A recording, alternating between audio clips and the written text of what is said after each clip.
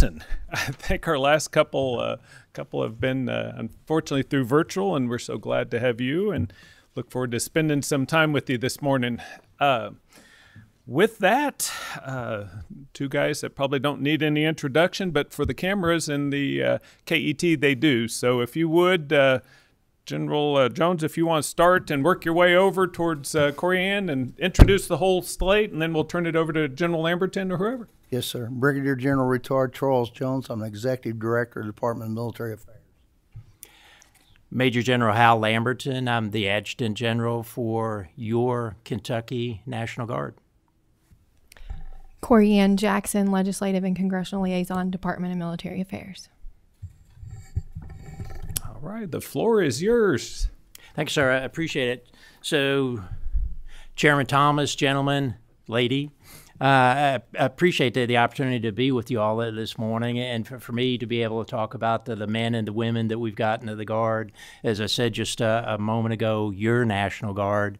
It generally is a pleasurable item for me to do so. Just quite simply, the folks that we've got into the Guard these days, the men and the women, the soldiers, the airmen, it's as high a quality group as I've seen since I've been a guardsman. So, and as some of you know directly, either through personal experience or indirectly because they're part of your constituency, or you've seen them respond in various types of incidents across the Commonwealth, even outside the Commonwealth. I think quite simply our folks do a terrific job, and it quite simply makes me proud to be one of them and to serve with these folks. But again, as I said a moment ago, this is your National Guard, and I think for everybody here in the room that we generally have reason to be proud of our folks. And I'm a Kentuckian, and I know that we've got other states out there. I'm biased to the Kentucky National Guard, but genuinely, we've got one of the top 10 National Guard states in the entire country, and that's out of 54 states and territories. But that said, I wanted to share with you all some of the latest things that we, the National Guard, have been engaged with. So Corey Ann, if you go ahead and flip forward a couple of slides, I think, and I know because it's impacted some of you all directly, and the areas that you represent, your constituency, some folks more than likely that you probably know directly, and so wanted to jump right into that. The flooding that we are still engaged with today, you know, back in late July when we initially got the call up to respond to it, like many things, and I know that some of you are aware of, but the Kentucky National Guard and emergency management are tied together, and I think that's very much a beneficial relationship. While on the administrative side, emergency management actually is a subordinate organization through the Department of Military Affairs and the Kentucky National Guard. When it comes to responding to such an incident, roles are sort of reversed, that emergency management takes the lead in directing what efforts or what sort of response or what sort of resources need to go out, and the Kentucky National Guard is often one of the primary responders or sources of the resources. Thus, in this case, so of the recent flooding that we all have been either engaged with or certainly aware of, we first were aware of it of the Wednesday prior because of the storm front that was coming in and just the projected impact that can have on a lot of the areas, the hills and hollers, if you will, which are prone to sudden and flash floods in that area. So initially when, and I think it was within the first 24 hours, that we started alerting our helicopters, and in particular because we knew that the first type of mission that we would get engaged with would be a search and rescue type of mission. And as some of you all are aware of, it wasn't just the aviation assets out of the Kentucky National Guard, but we really saw the escalation of the incident pretty quickly. So within the first 36 hours or so, we immediately called upon our brethren in both Tennessee for their aviation assets, also in West Virginia for their aviation assets. And so at the high point, we had helicopters responding not only from the Kentucky National Guard, Tennessee, West Virginia, the KSP,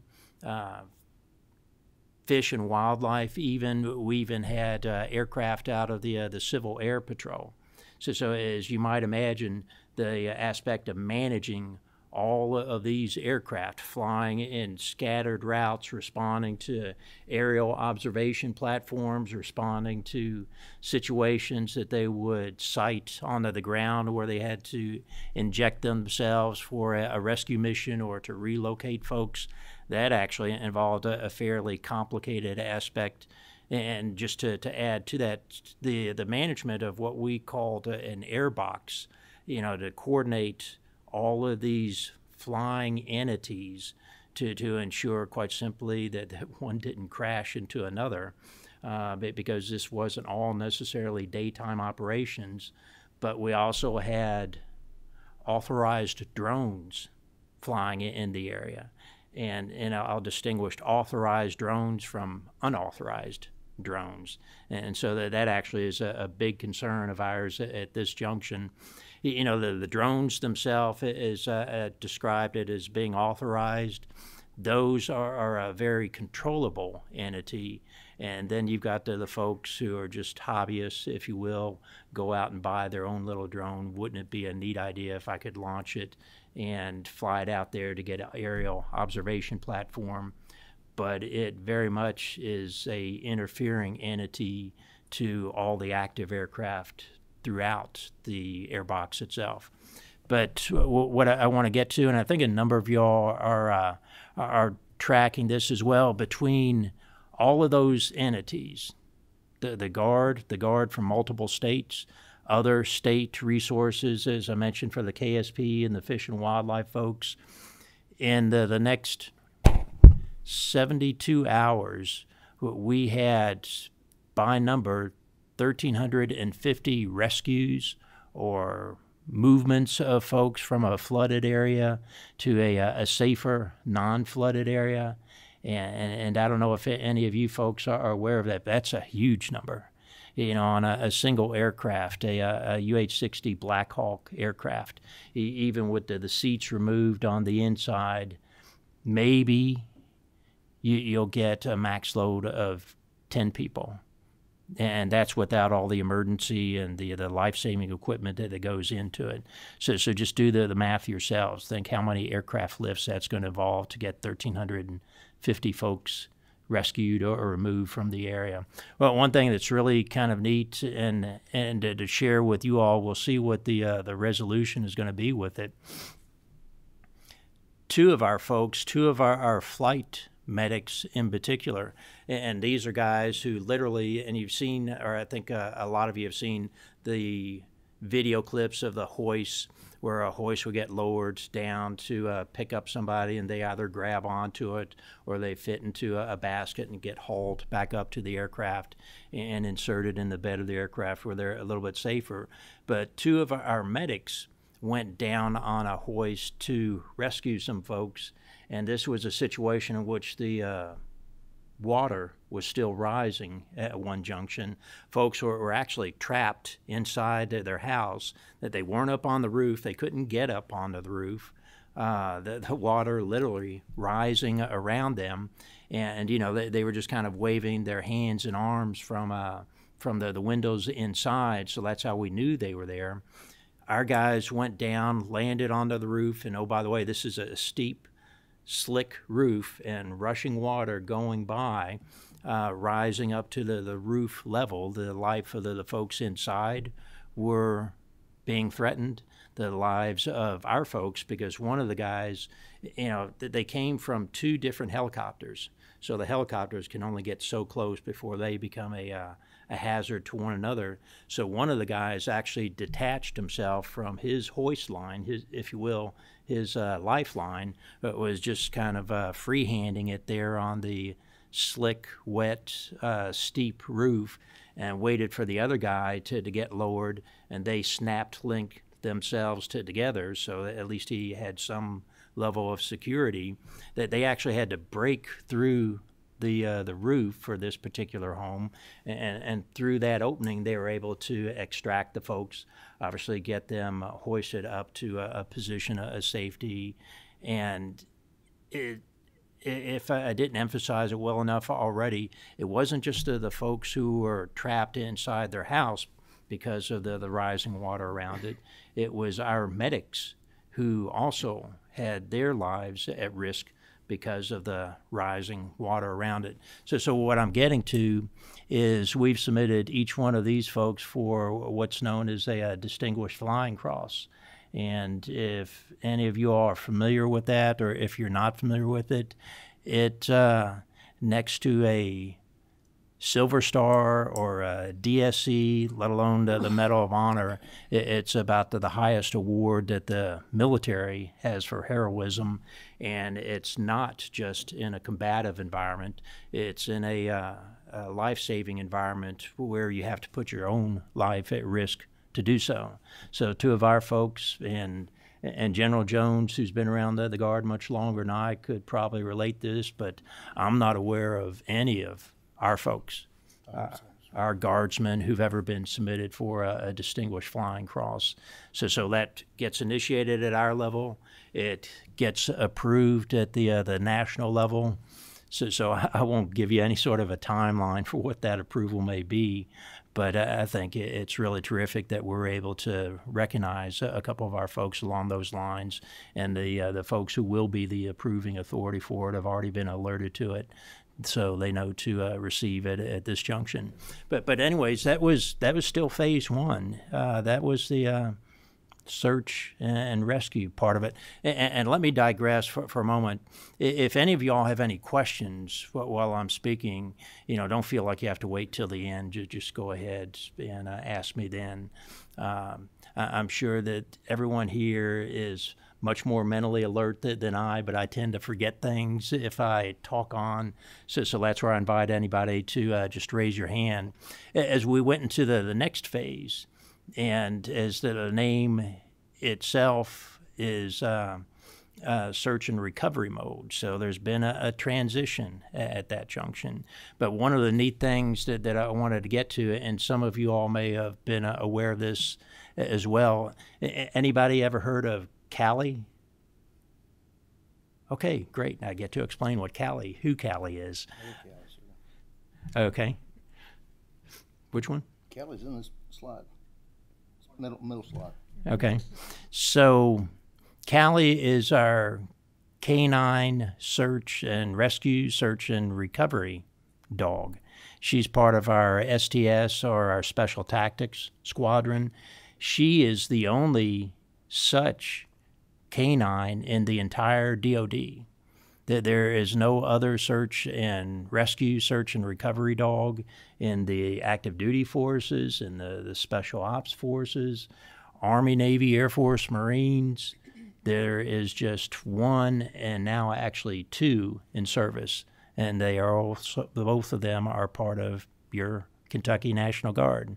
And that's where the types of missions the STS, the Special Tactics Squadron, gets involved with, and this gives them a unique capability because she was actively engaged with both the initial rescue efforts, the subsequent recovery efforts, and it wasn't just a response right now to the flooding in eastern Kentucky. She was also a crucial part early on with the recovery missions that took place in the tornadoes this past winter in western Kentucky. And so again, I emphasize Canine Cali not only because of her uniqueness inside of the Department of Defense, but kind of facetiously, I get a kick out of it for the first couple of weeks of the flooding. She was receiving more press than any four-star generals out there that I know of. But at that junction, and some of you are aware, so we went through the initial rescue operations. We went through the subsequent recovery operations, and now, and it's still at this junction, at this point, is a sustainment dynamic. And initially that was very much guard heavy for the number of folks that we had engaged with it, but slowly that's tapered off over time, and the sustainment referring to everything from food to water distribution. We still have 3 counties that we have a presence today in, where we're involved with what we call a pod or point of distribution for the distribution of the supplies that are out there. We're also working with local volunteer organizations, or what the emergency management folks refer to as a VOAD, volunteer organizations against disaster. And this is everything from like local church groups or local Boy or Girl Scouts or Boy or Girls Club, let alone to the national voluntary types of organizations.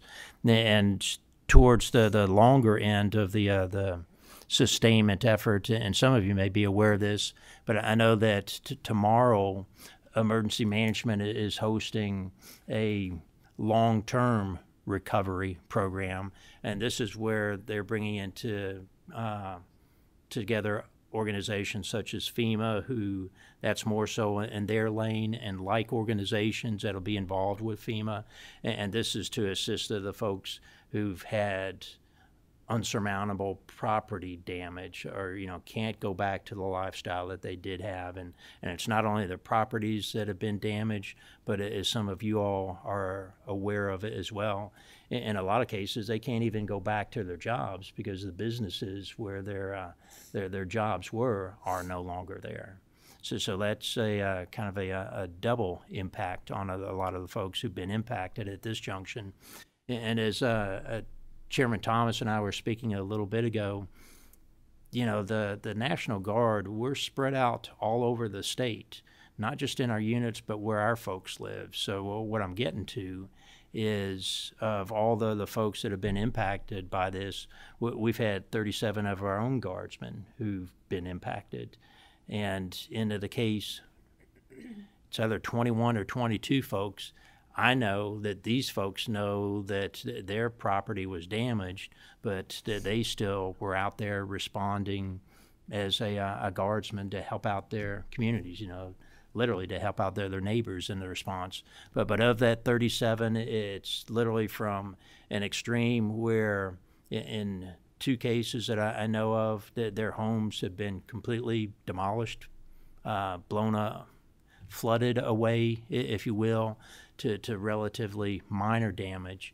But the neat thing is that there are resources that we're able to call upon uniquely through the military to enable a quick resource. And when I say resource in this case, I'm primarily thinking of monetary resources to help them out into the near term. But these folks also will qualify for the resources that FEMA is going to be able to bring into our response at this junction. At this point, as I shared a little bit ago, we still have a presence in 3 counties, and of those 3 counties, it's quite simply involved with the sustainment action and distribution of water and supplies. Early on, and some of you may be aware of that, this is 2 lessons learned that we had from the tornadoes this past winter. Number one, in every impacted county, we established a LNO, or a liaison officer, and we sent, for example, Second Lieutenant Lamberton out, and that LNO linked up not only with the county emergency manager, but the county judge executive, the local mayor, when and where appropriate, just quite simply the local leadership. Because from my perspective, and I think it's proven itself true, it gave the local authorities, their own guardsmen, somebody they could reach out to. They didn't have to call us up over the phone or send in any type of email or a text through their local emergency manager for some type of request for assistance. And quite simply, this may sound kind of trite in a way, but I think having the physical presence of a soldier or an airman right there gave the local leadership as kind of a comforting sense. You know, they had somebody they could go to directly to, at least they could push their issues or whatever needs that they might have through our folks. And that worked off terrifically well from the tornadoes this past winter. It worked out terrifically well during the current flooding, and we still have folks engaged in those counties where we have that presence at this junction. And really, that's kind of, you see some pictures here of some of the sustainment activities, and quite simply, this may sound kind of trite. You may have heard it from me before. You may have heard it from other folks. You may have heard it from the governor. But we'll be there as long as there's a need for us to be there. You know, there's not a timeline. There's not a cutoff date for any sort of financial resourcing saying that this is the Guard's last day. As long as there's a credible mission and we're the folks to meet that, we'll be there. So with that, Chairman Thomas, I'll open up to any questions you or any of your folks may have in regards to our response to the flooding. All right. Senator Higdon, did you kind of made notice, was that a comment or just saying you were here? No, here and a comment. And to make a comment, if that's Please okay, proceed. Mr. Chairman. Yes, sir. Thank you. And General Lamberton and General Adams, or General Jones, excuse me. Thanks, And Corey Ann, thank you all for being here, and thank you for all that you do. And yes, I speak for many when I say we're proud of our Kentucky National Guard.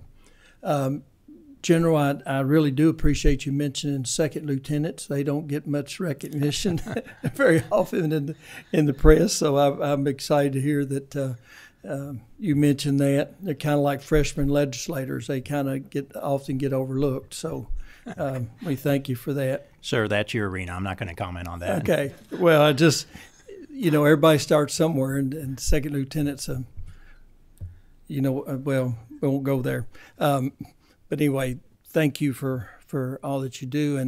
And it's often said you can't serve two masters, but you do that very well with your President of the United States as your Commander-in-Chief, and also you have a dual role with the Governor of Kentucky being Commander-in-Chief when you're called into like our Western Kentucky and Eastern Kentucky emergency situations, and I'm you didn't mention it, but I'm sure that also under your the role of being a national organization under the president, you have troops deployed across the country and around the world, and I appreciate that mission too. And like I said, we're very proud of you. So I do want to mention Corey Ann too. With she's very accessible and always willing to help. And thank you, Corey Ann, for your work. And like I said, certainly appreciate it. Mr. Chairman, thank you for allowing me to say that. Thank you. Thanks, sir. I appreciate that. And in a little bit, I am going to get and address the folks that we do have currently engaged with other activities outside of the continental U.S. Great. We have another question or comment by Representative Wesley. Thank you, Mr. Chairman.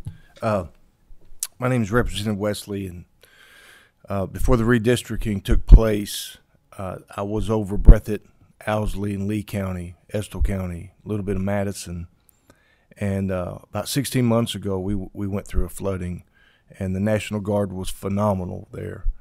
And this time, and I know that all of us have seen on the news and Facebook and pictures.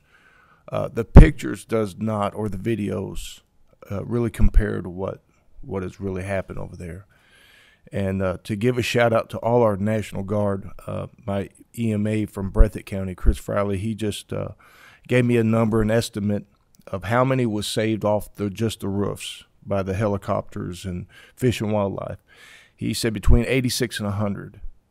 And to see these people at work in Breathitt County alone, where I was at, just was a mind blower. And I appreciate everything you guys done for us and what you do. So that's all I had, Mr. Chairman. Thank you.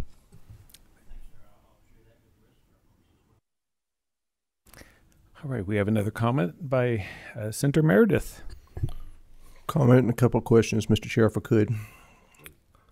Thank you for your presentation this morning. You know, it's kind of sobering to sit here and listen to everything that you folks have experienced, not just during the Eastern Kentucky flood, but Western Kentucky tornadoes.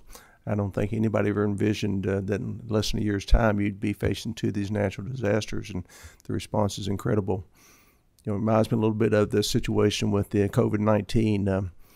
I think one of the things we learned from that was the importance of our county health departments. We kind of taken them for granted, and I think it's maybe the same situation with our National Guard. You guys have always had tremendous respect, I think, from our citizens, but I admit I think maybe we take it for granted until we have to call upon your services, and you always react, and you're always there when we need. We appreciate that.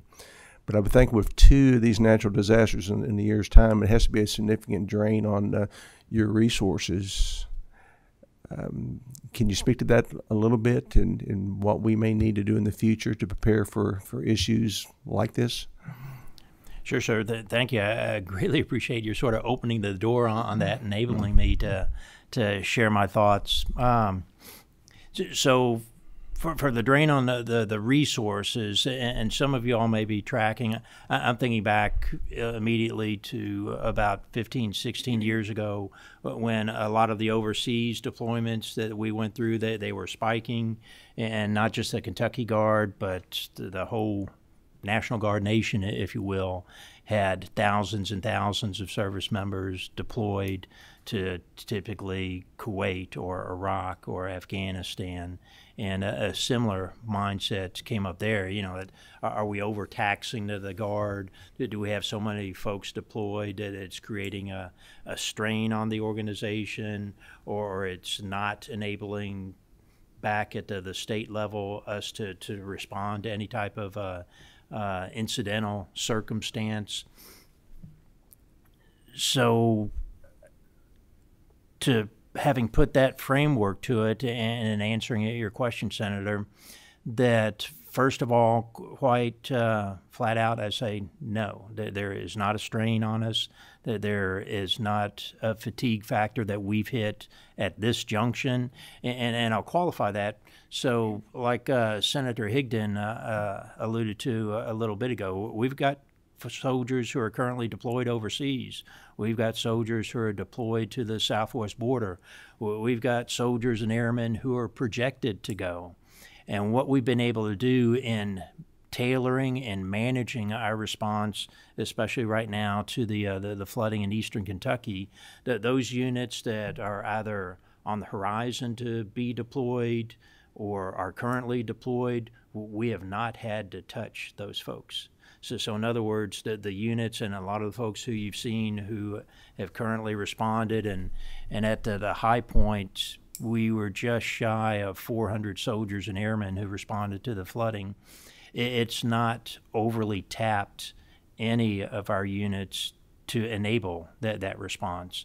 And what I wanted to get to as well, and some of you may have heard of it before, in the Guard world, what we've got what we call a EMAC, EMAC, an Emergency Management Assistance Compact. And so like for all of us in the southeastern quadrant of the country, and some of you all may know this better than I, we have more natural disasters than virtually any other part of the geographic world. We don't have maybe the scale of forest fires that they do in some of the western coast states, but they don't have hurricanes or tornadoes or flooding like we do. But in the southeastern quadrant, between flooding, hurricanes, tornadoes, fires, earthquakes, there are more that impact our geographic region than not just anywhere into the U.S., but anywhere in the entire world. So the EMAC that I referred to, it's basically a list of sharing of resources. And you know, it lists essential functions like Army aviation, transportation assets, signal assets, and those crucial functions that anybody responding to not just an emergency management type of scenario, but any type of a domestic operation might need. So say if, for example, we did reach a point here in the Kentucky Guard and between folks who are deployed overseas, between a significant weather-related incident, if we have overtaxed our units, just like I offered with you a little bit ago, that we're able to call in on the aviation assets of both West Virginia and Tennessee, and to our National Guard brothers and sisters from the other states, there's a element of reciprocity with that. If they have a situation there and we've got the assets, and we once a year identify what assets are available, meaning what assets are not deployed overseas, what assets are not going through some sort of modification, but we can offer them up in a fairly 24-hour short notice if necessary. So the assets that we've got in the Kentucky National Guard, it's not just reflective of what our force structure is, but it's also reflective of all the states around us. That may go a little further than you're thinking in asking about overtaxing the resources or a fatigue factor. But again, I digress to the high point of the deployments 15 years ago. The National Guard never got overtaxed. And it's because of the sharing of the assets. And as you all might expect, and you've probably heard me say this before, I'm biased to the Guard and the Kentucky National Guard in particular.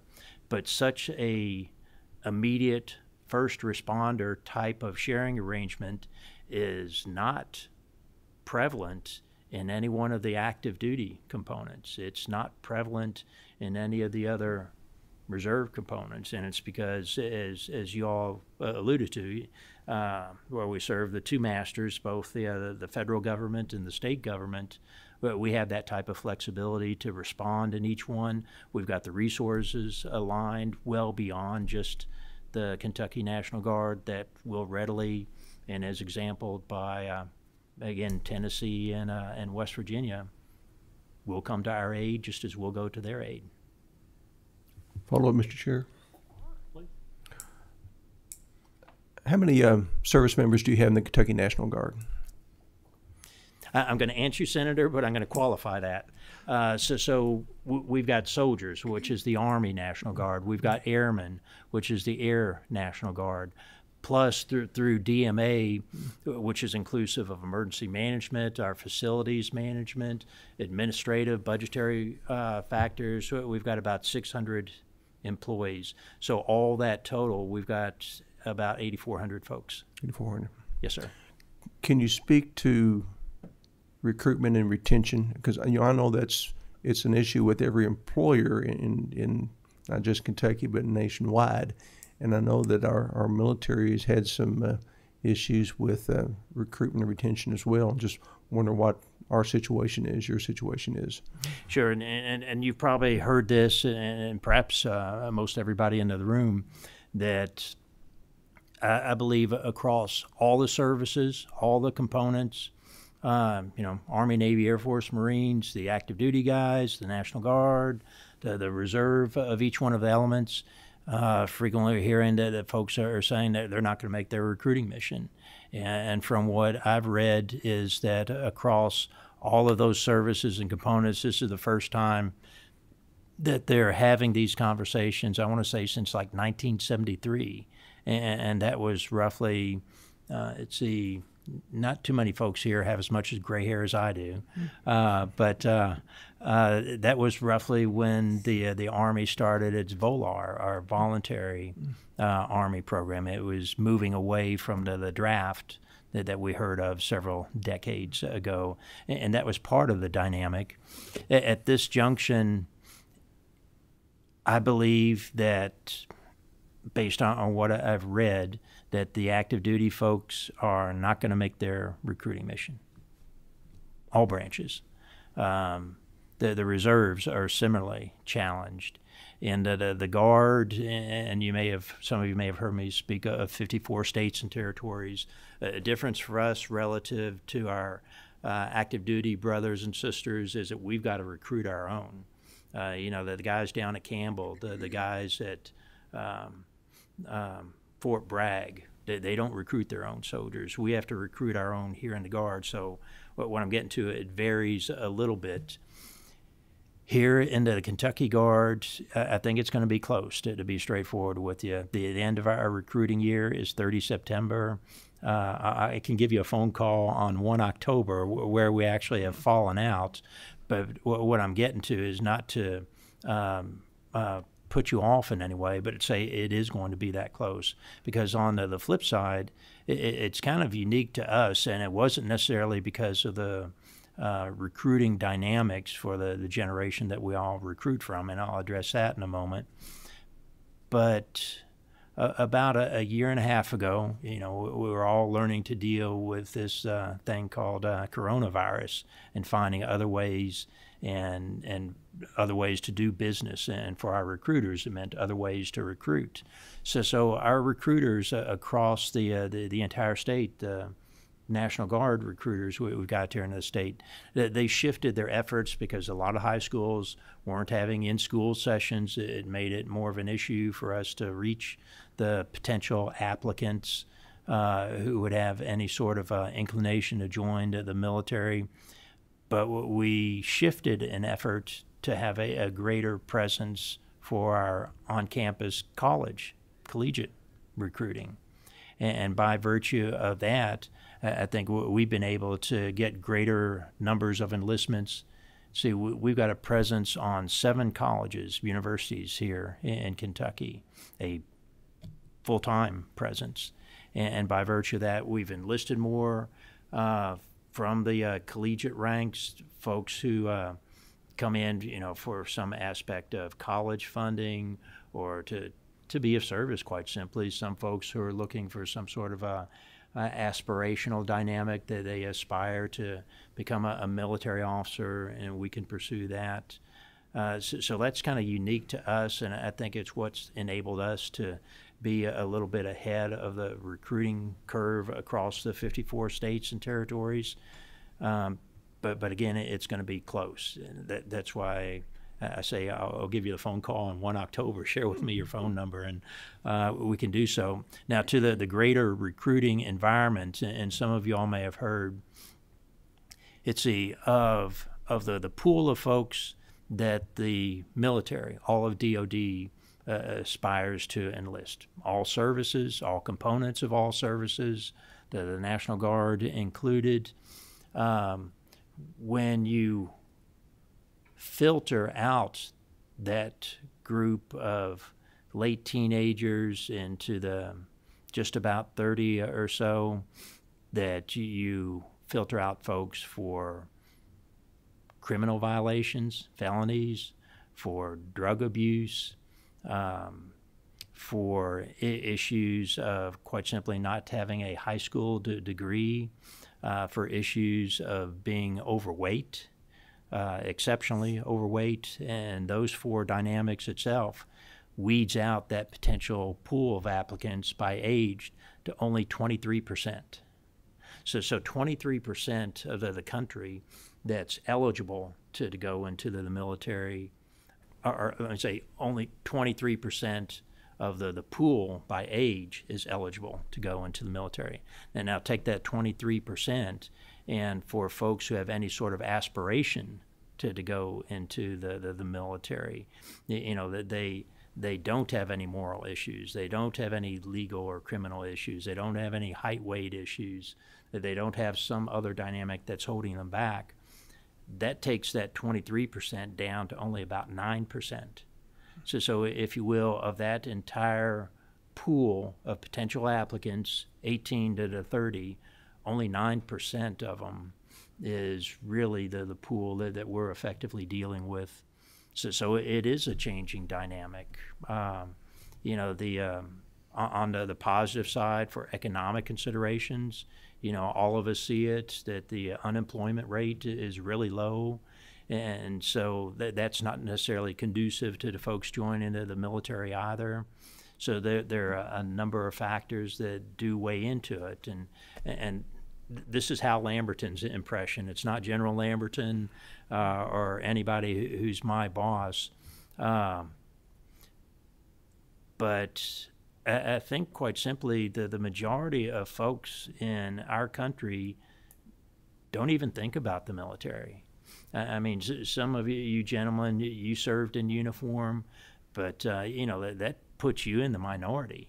You know, today in our current dynamic or demographic for the country, less than 1% of the entire population is currently in uniform. That's the active duty folks, that's the Guard, that's the reserve components across the different services.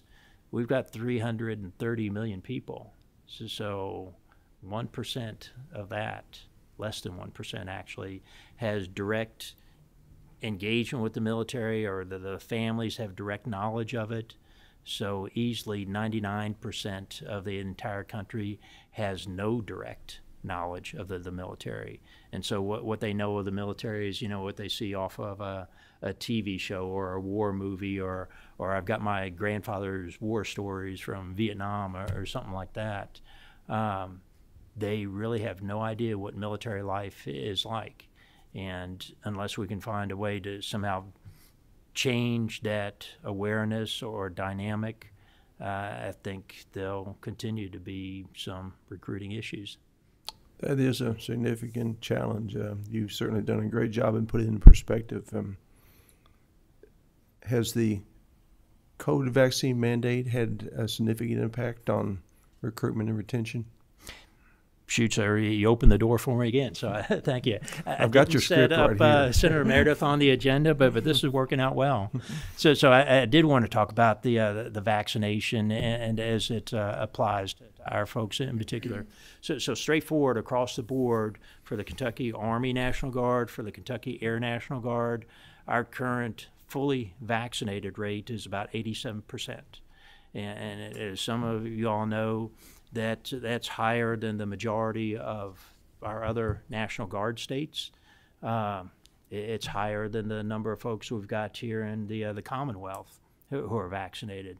But, you know, it's still less than the desired 100%.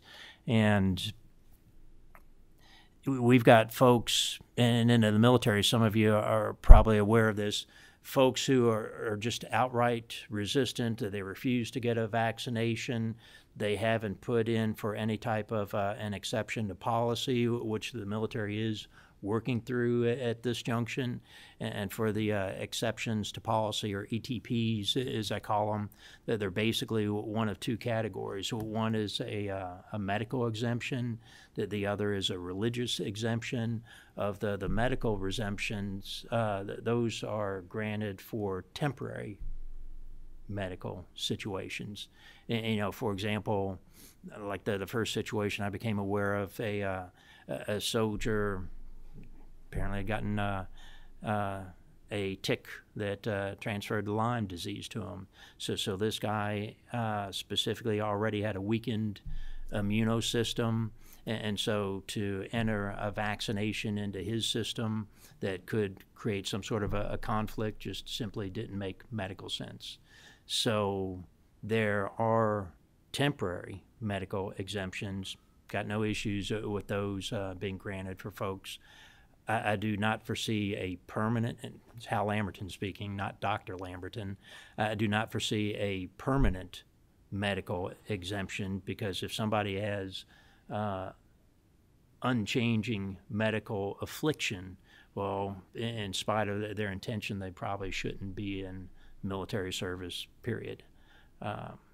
The other aspect is the religious exception to policy. And we've got on the Army Guard side, we've got 197 folks who've read through that. On the Air Guard side, we've got 36 folks. And I know because I read through every packet myself, just to be able to say that I read through every packet. And so I know what these folks are claiming as their issues. An overwhelming majority of these folks, the issue is with the vaccination itself, you know, is because some of you are probably aware, they're saying, well, the various vaccinations, regardless of which company produced it, originated with fetal material. and that for that particular individual is a moral issue that they can't or won't overcome. For all the ETP submissions that I read through, I'm not querying or questioning the person's sincerity of their religious beliefs. I'll leave that to the chaplains or the ministers who review those packets as well, and that's done up at the national level. From my perspective, it's really not a religious issue, it's a medical readiness issue. And so I'm quite simply sticking with that. If, as I mentioned a little bit ago, we've got soldiers and airmen who are currently deployed. We've got other deployments that are on the horizon. If I send a unit out and one person in that unit, for whatever reason, didn't get vaccinated, and then suddenly they can spread it to other folks who are in that unit, and then it could reach a number, potentially, that entire mission could be compromised. The unit's not able to stand up to the number of bodies who can go out and perform whatever job for whatever mission, whatever part of the world they may have to respond to. So again, it's a medical readiness issue. Just anticipating that we might have this conversation. I checked it out just a couple of days ago in World War I. And a lot of us are aware of the Spanish flu, and there have been a number of corollaries between the Spanish flu then and I responded to the coronavirus now. But for all of the U.S. soldiers who deployed as part of the AEF, the American Expeditionary Forces, 340,000 soldiers were hospitalized somewhere over in Europe, mostly France, because of the Spanish flu. And that's a total cumulative number for our presence over there. The total number of soldiers who are hospitalized with any sort of combative injury was 255,000. So significantly smaller number had hospitalizations, were taken away from the fighting, the battles that were actually right in front of there, than the number who had to be pulled back because of the Spanish flu. So that has a huge operational impact, and thus again, my perspective, where it's not questioning somebody's sincerity for their religious beliefs. And into the military, we generally want folks who are very much have strong convictions for military service, or simply being a good citizen, being part of an organization. That's the type of person that I want beside me. But in some cases, that and military service may simply not be compatible. But towards that end, and one final thing is, as I wrap up about it, to share with you, some of you may be aware of the latest vaccination that's come out addressing the coronavirus, Novavax. Is it familiar to anybody? Don't see too many nodding heads. So it came out just last month in July. It is under a EUA, but it has no fetal material in its origin. So to me, kind of the neat dynamic that I'm waiting to see at this junction, we haven't been able to contact the majority of our vaccination refusals, or the folks who refuse to get the vaccination because of some sort of religious belief. And we really won't be able to do that until we assemble for the September drill, which will be the weekend after Labor Day for the majority of our folks. But I'm really curious to see what sort of an impact that's going to have on the decision making for a lot of these people. Were they really just focused on the fetal material and ignoring it because of that, or will they be more receptive for this other vaccination that's now available? Thanks, sir. Thank you, Mr. Chair. All right. Representative, we're running a little tight on time. Are you going in a bit at 10 o'clock? No, you're not? Okay, go ahead and proceed then. Okay, thank you.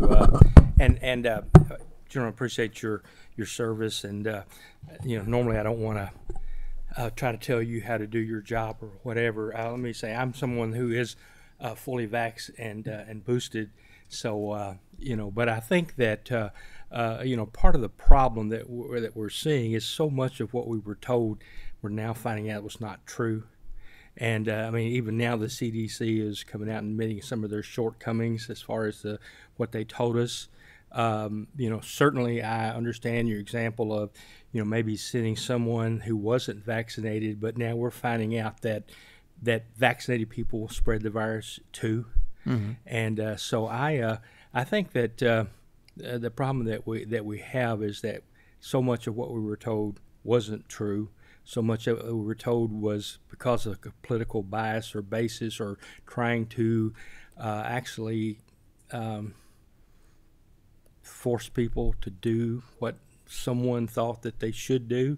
And I just hope that going forward, we will realize that, everything that we hear from the folks that are in charge certainly is not accurate. And should we really be forcing people to do something when it's not based on science or one person's science? So, and I don't really want to get into that, and certainly I don't mean to criticize you, because I certainly respect you and your service, but this is an issue that's starting to really bother a lot of us. Thank you, Mr. Chairman. Yeah, yes, sir. So I will respond to that. But I agree with you completely. You're right on the mark. That to the world as we know it today is not going to be the world that we know 24 hours from now, let alone 5, 10, 15 years from now. So the military is a learning organization. This body, the VMAP, is a learning organization. So ideally, we learn, we improve, we become more efficient, we become more effective with every bit of gathered knowledge that comes to us. At the same time, that the coronavirus kicked off in our state in I think February of 2020. We were deploying guardsmen overseas then. We've been deploying guardsmen overseas ever since then. So, we got to take what we know at the time, because we still have the military, the security responsibilities of sending our soldiers and airmen out. So I'll have to go with what I know at that point and pull the trigger on launching those folks, just as all of us have to sometimes make decisions based on what we know at the time, and contingent upon being a learning organization, we adjust that as we move forward. Right at 10 o'clock. We're running just a few minutes behind. That was a great segue. You passed it right back to me that we're a learning organization, which means that we have an invitation to go over to the National Guard Armory. I think we're going to catch up with General Lamberton in a little bit. And at this point, if Lieutenant Colonel Harvey, if you would stand up. This gentleman is going to try to get us. This is only open for legislators and senators, but we're going to be loading a bus as we can make our way down there. Don't go back to your office, because you get stuck there. So let's make it over there. I'm assuming that we'll have the bus coming back to the same one, so we can leave our coats and ties and get a little more comfortable on the bus, and that way they'll be. But Lieutenant Colonel Harvey is going to be our bus captain, kind of show us around a little bit over there. This gives us a chance to go thank these men and women. They've done a lot of work to set this tour up for us. So please, if you can, please attend. I think a lot of people have RSVP'd, but if you haven't, come see me or Corey Ann, and we'll try to get you in there. But the buses are going to be loading right beside the Rose Garden. Kevin, you're familiar with all that there, so he checks the roses every now and then, takes beautiful pictures of them. But so we're going to be loading up, and we'll have you back by noon. Gentlemen, thank y'all so much, and ladies, we appreciate your testimony. We never made it to a quorum. We're going to hold off on minutes until next meeting, and if there's no further business, we stand adjourned. Yes. Thanks, sir. Look forward